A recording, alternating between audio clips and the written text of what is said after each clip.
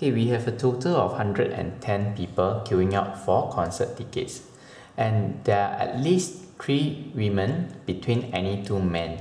So what is the largest possible number of men in the queue? Okay, to find the largest possible number of men, right, we have to assume that there is always only 3 women standing in between 2 men. So we can represent this with a diagram. That means we have a man followed by a woman, woman, woman, man.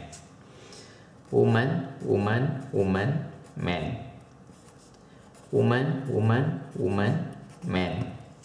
So we can see that for every 4 people, there is 1 man. Every 4 people, there is 1 man. Every 4 people, there is 1 man.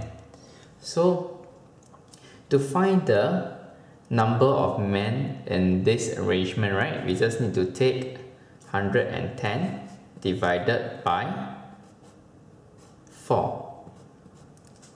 That will give us 27.5.